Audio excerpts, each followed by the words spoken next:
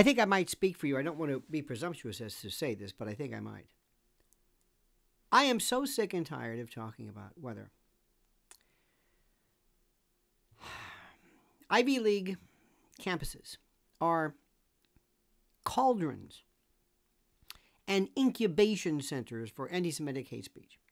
I think we have absolutely, positively just exhausted that subject.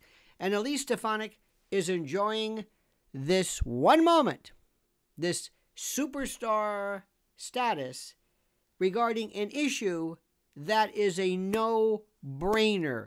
There is no real debate whether people screaming and yelling for genocide, genocide or whatever, irrespective of the target, I think we all can agree that that's not a good thing. The question is, how do you limit speech? Not action, speech. And more importantly, and this is the real issue, how do you justify this double standard of allowance?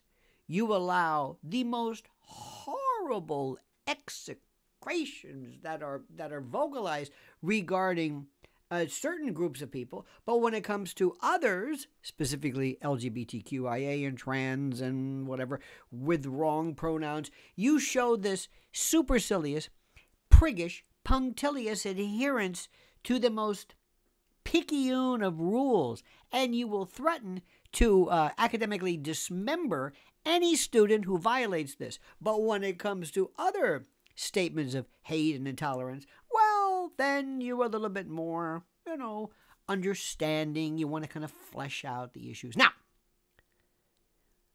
I think we've said enough about that, because I don't know whether you've noticed this or not, but the world is about to explode. And I think we've said everything there is about this subject. Do you agree with me?